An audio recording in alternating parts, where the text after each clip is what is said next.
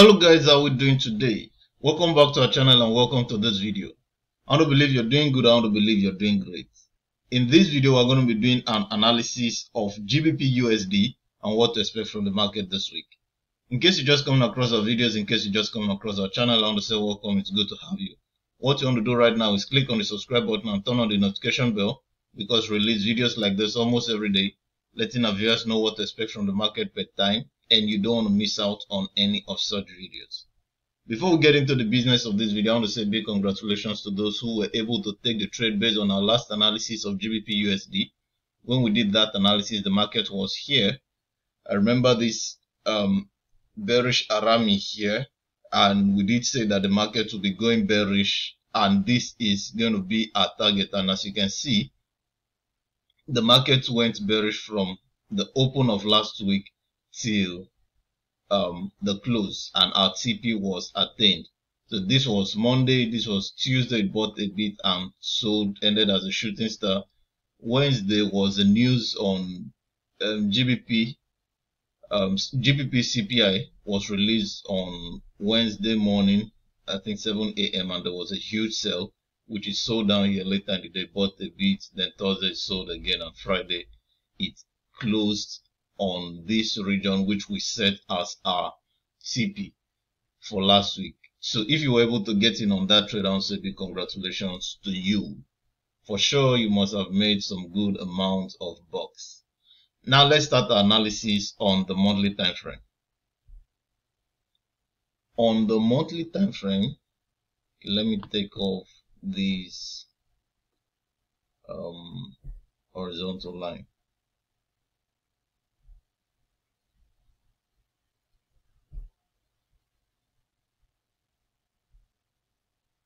On the monthly time frame, so since our TP has been attained, we don't have need of that line, at least for now. So on the monthly time frame, we can see that the market has been buying consistently for a while now, for a couple of months, and it ranged here a bit and continued buying, bought here, sold a bit and bought. So this month is currently a bullish candle with a long upper wick. Now 3 weeks has passed in this month, and it's the 4th week that is about to begin. So we're not going to be conclusive about this candle that's on the monthly time frame, because the time frame is yet to be completed. Now let's consider the weekly time frame. On the weekly time frame, we can see the market has been buying consistently pardon me, and we can also see that it has been making series of higher highs and higher lows, especially from this region. You can see higher high, higher low, higher high, higher low, although this low came about the same region with this, but after that it got higher again, and this is a higher low. Then I remember when this candlestick pattern was formed here, I said that it's about to make the next higher high, which was here. We were expecting it to get to this red horizontal line, but it didn't. It stopped somewhere pretty close to the red horizontal line before that time frame ended, or that week ended. That was 2 weeks ago. And last week it sold, like we did say. Let's consider the daily time frame. So like we did say, last 2 weeks ended as a bearish Arami, which gave sign for a bearish move, and we said that the market is about to make the next higher low, and here it is. So the market sold to this region, and of course, like I said at the beginning of this video, this is where we were expecting it to get to. Now let's consider the 4 hours time frame. On the 4 hours time frame, we can also see the market bought quite significantly from here. At this region, it started selling and it sold down here, and at this region we can see the market has shown sign to buy, even though it's not pretty clear. Of course, the RS has gotten to the oversold region, so we could start considering a buy. Then it made a bullish Arami here, and the last candlestick was a small bearish candle, more like a doji, or you may want to call it a small shooting star. But either way you want to look at it, it's a small candle, and before that was a, should we call this a tweezer bottom? Okay, let's call it a tweezer bottom. So even though the bullish move is not clear here, but we can see that there is bullish intention around this region. So that's how the 4 hours time frame ended. Now, what do we expect from the market this week? That's what this video is about. On the 4 hours time frame, we can see the RSI has gotten to the oversold region, and we said each time the market gets to the oversold region, you start looking out for buying opportunities. The daily time frame ended as a doji, which is a sign of indecision and uncertainty. So the bulls pushed the market down here, and at this region they couldn't push it any further, and we could see that, sorry, the bears, not the bulls, the bears pushed the market down here, and at this region we could see they couldn't push it any further, and it's more like around this region there are bulls waiting. So there was contention around that region. Then the weekly time frame ended as a bearish candle, making this a tweezer top. So like we did say in our last video of GBPUSD, that the market is making an uptrend. So it's making series of higher highs and higher lows, and this was a higher high, this is a higher low, made the next higher high, and we believe that it is, this time around, it is making the next higher low. Now we were also expecting that when it sells this week, it's going to come in contact with the 10-day simple moving average on the weekly time frame around the region where it got to, but as we can see, it has not come in contact with the 10-day simple moving average on the weekly time frame. So based on the fact that 4 hours time frame has started showing sign of bullish move, daily time frame ended as a doji, and we did say that it's making a higher low.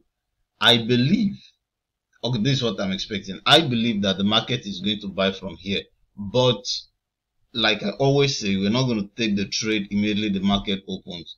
We're going to wait to see strong confirmations before we consider taking a trade. First confirmation we want to see is that the 4 hours time frame end as a bullish candle and close above the 10-day simple moving average. Then we could consider a sell. Then for those who will like to be more careful, you wait for the daily time frame to end. That Monday should end as a bullish candle. So once we see that occur, then we are pretty sure that the market is going bullish, and we expect it to attain this region, should come back to this region, which should be our TP1, and there's possibility that it will exceed that region. But for now, that is where we'll target.